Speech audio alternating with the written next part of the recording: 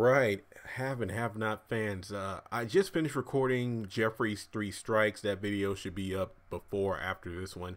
And I was looking on the comments of a few. Honestly, Justin has been like the go-to character over the past couple weeks. Now that I think about it, in regards to him versus Veronica, David, RK. What about him and Jeffrey, and him versus Madison?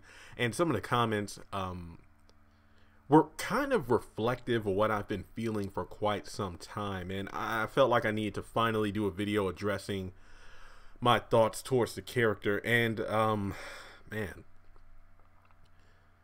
I guess it really comes down to the fact that I feel like when I say this, I'm really voicing what a lot of people watching the show seem to feel.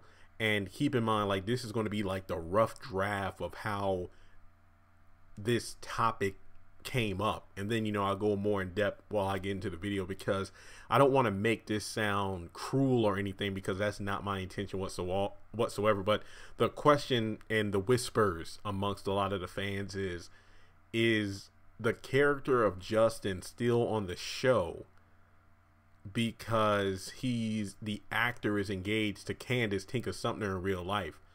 And is that the only reason he's still active on this particular show? They have a beautiful baby girl together. They're engaged, and yeah, let's give him a steady job on the haves and the have-nots, because one of our main stars, Tinka Sumner, is on the show. And I'm not going to lie, I've been thinking that for quite some time, because kind of like the character of Gia, and we just learned that she's not coming back. You wonder why Justin is still there, because there have been a number of characters who, when they first came on the show, they were only intended to be on the show for a handful of episodes, but then Tyler saw potential in their character and made those characters reoccurring characters, or after the character was gone for an extended amount of time, they were brought back into the main cast, such as Warlock, Erica, Maggie Day is another good example. I remember interview with her. I read in a magazine, but keep in mind, typically whenever characters do magazine interviews or something along those lines, they're typically killed off not too long after that, which really sucks. But yeah, I remember thinking that, when Justin first came up, it's like, yeah, having someone on the law enforcement side as they're going through the ordeal with the Quincy Maxwell murder made sense for, Candace and Jeffrey to kind of use him to their advantage. But then it just got bad. The character of Justin doesn't seem like he's going anywhere. And I remember when he first came on the show, I did a couple of videos, and the first video I remember actually really taking off is like, is Justin who Jeffrey could have been? Like pretty much talking about like Justin being like a dark reflection, no pun intended, because we're dealing with black and white here, but like a dark reflection of who Jeffrey would be if he never came out of the closet. Landon pretty much warned him about this in season 2. It was like, look, if you don't come out of the closet and embrace who you are, then you're going to end up being married to like a woman living the lifestyle of a heterosexual male when you're not. And, you're going to be ending up going to random hotels, motels, back of buses, train stations and whatnot, having unprotected sex with men. And then next thing you know, what if you catch something, bring it home to this woman, and you've put an innocent woman's life in danger because you were too afraid to embrace who you really are? And that really is reminiscent of who Justin is. And we don't know much about Pearl, but we can pretty much assume that, like Veronica, she, wouldn't be too fond of her son messing around with another man, and that leads to Justin never coming out and embracing who he is. And as an extension, we can pretty much almost guarantee that his marriage was arranged by his mother, because his wife does seem to be a little bit older than he is. I don't think that she's like that much older, but you can tell she is older than Justin. And I have no doubt that his mother is the one that forced him to start dating, and then got engaged, and then got married, had a kid, and had a steady job. I think the same is true with Jeffrey and Melissa. If things would have kept progressing to the point where Jeffrey didn't give in, and he pretty much, Jeffrey didn't fight back, he just gave in, lived the life that his mother wanted, and who knows where he would be now. So that's when Justin really had an impact on the series.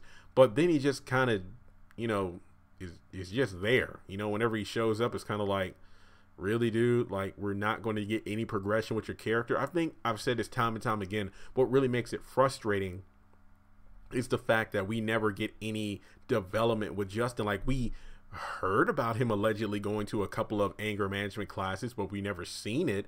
And we've never, like, all it takes is maybe a 5-minute scene. I'm not asking for an entire episode. Let's see if he's in one of these self-help groups and, you know, the counselor and other people there, you know, they're going around telling their stories. And the thing about Justin is we learn more about his backstory. Like, growing up, you know, he's always been controlled by his parents, specifically his mother, telling him what to do. And maybe the chances when, wait, didn't Pearl say something? I could be wrong, but didn't Pearl say something about Justin back in like school where the coach or teacher caught him in the locker room with another boy?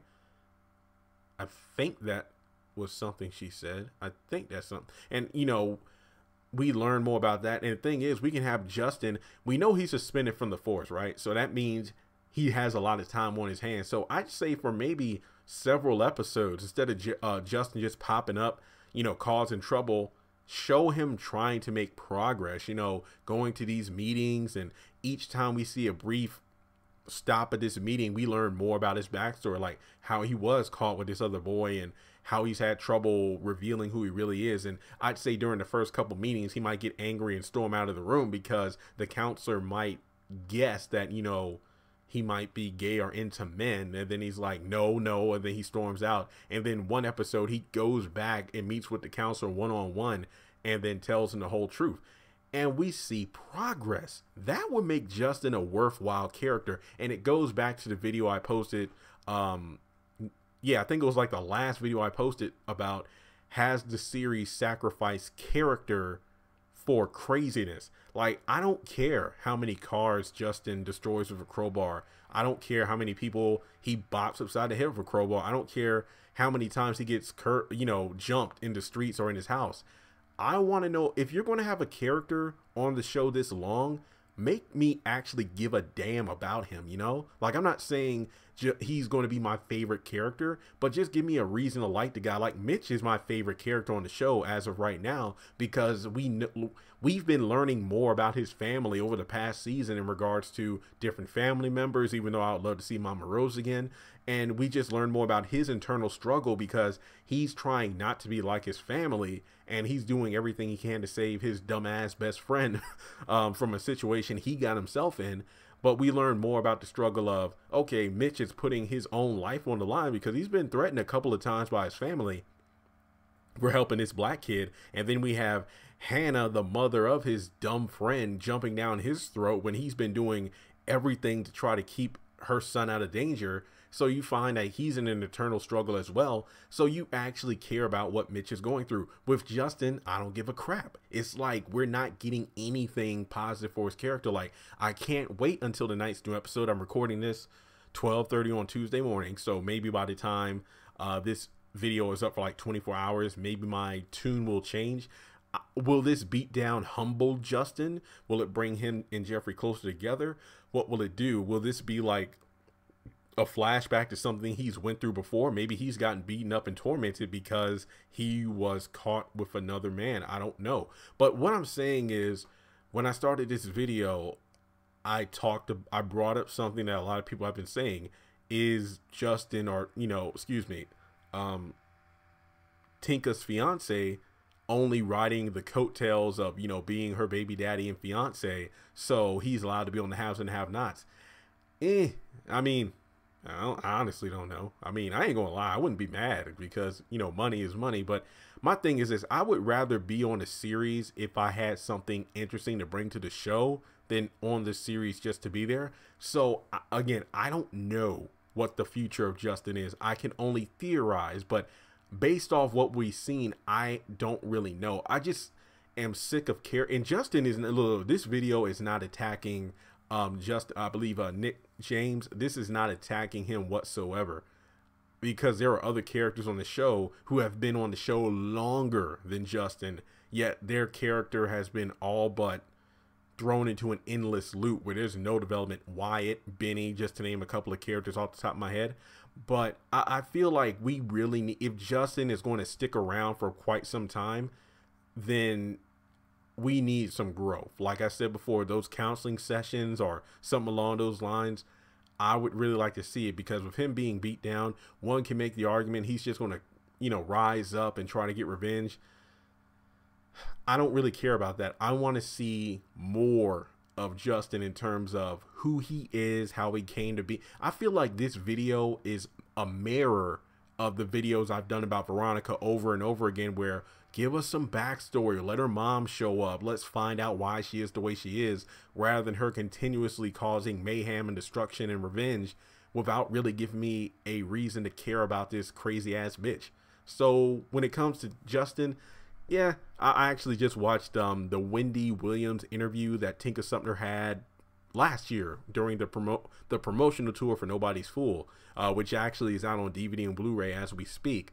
And yeah, let me know in the comments, do you want me to do like a movie review part 2, kind of like, does the movie still hold up? Because I did watch it in theaters, I did a movie review, but it's been like what, 3 or 4 months since it's been out in theaters, so maybe I'll watch it again and just see if the movie, if my perspective of the movie has changed. I don't know, we'll have to wait and see. But I remember on the interview that she talked about how everything moves so fast. Like there was a scene they had together, he kept making her laugh, they went out to a club predominantly black, he just, hey, he fit in, it's all good. They ended up kissing that night. Next thing you know, they got pregnant, and they've been engaged for 2 years because, well, everything just moves so fast. So congratulations to them, and I really do wish them the best. And yeah, their daughter is adorable. But yeah, I really don't know why he's still on the show. But then again, I am a fan like everyone else. Tyler Perry might have this storyline over the next season that's going to blow me away, as well as all the people saying, why is he on the show? But to be completely honest, Tyler Perry hasn't given us much to work with here. So yeah, that's pretty much where I am with this. So let me know your thoughts in the comment section below. Why do you think Justin is still in the series? Do you think it's pretty much Tyler Perry, you know, hey, you know, you're with the main cast member, so you can stay on the show for as long as you like? I don't know, whatever. Yeah, so subscribe. Let me know your thoughts in the comment section below, and I will talk to you all soon. Congratulations on making it to the end of this video. If you like what you saw, be sure to hit that thumbs up button, as well as leaving your thoughts in the comment section below so we can keep the conversation going. On the left hand side of the screen, you should see a picture of Jeffrey Harrington. You can click on him in order to subscribe, but also hit the bell notification icon. That way you don't miss out on any new content. Also, you should see some videos appearing on the screen as well that I'm pretty sure you'll enjoy if you enjoyed the one you just saw. But also, be sure to follow me on social media such as Facebook, Instagram, and Twitter. Links to all my social media will be in the description below. And in order to help this channel hit 100,000 subscribers, I'm going to need your help. So make sure to share this video as well as the channel around with all of your friends on your own social media. But once again, thanks so much for tuning in, and I'll catch you all in the next video.